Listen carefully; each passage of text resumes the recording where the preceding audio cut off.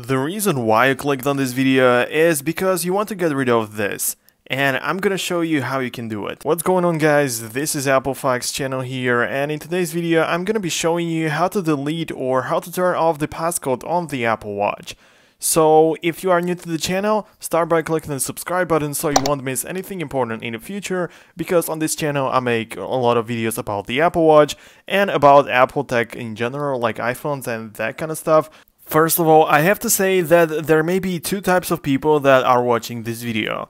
First of all, there are the people that want to get rid of the password that they have set up on the Apple Watch, and they know the password basically. So whenever they see the screen, they know what to type in. So if you go like this, you get inside. And if you want to do this, if you want to get rid of the passcode in this point of time, when you know the actual passcode, you need to do this. So just like you have the Apple Watch right now, you need to swipe down or basically find the settings icon on your Apple Watch and open it up, of course. And as you can see here on the bottom of this page, you can see that we have the option that says passcode.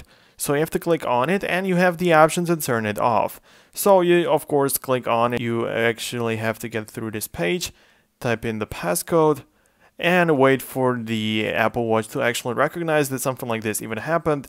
And now if you come back to the home screen, and now you can get inside the Apple Watch without any problems, without the need to type the passcode in. So it's as simple as that. But I believe that more people are watching this video because they don't remember the passcode. They want to get rid of this. So what you need to do then, you need to follow these steps. So as you can see, the Apple Watch looks like this, but when you're trying to type the password in, it doesn't do anything, or it basically doesn't get you inside because the password or the passcode is wrong.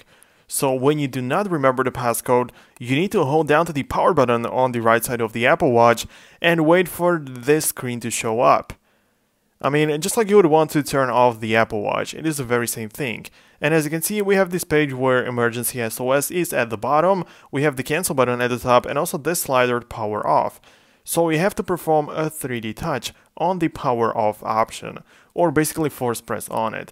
So when you go like this, you can see that if I let it go, you can see I have the option to erase all content and settings or cancel at the bottom. So this here is the option we all have been looking for, and it is really useful that something like this is even possible because you don't even have to have your iPhone around, you know, like it is not required in this process.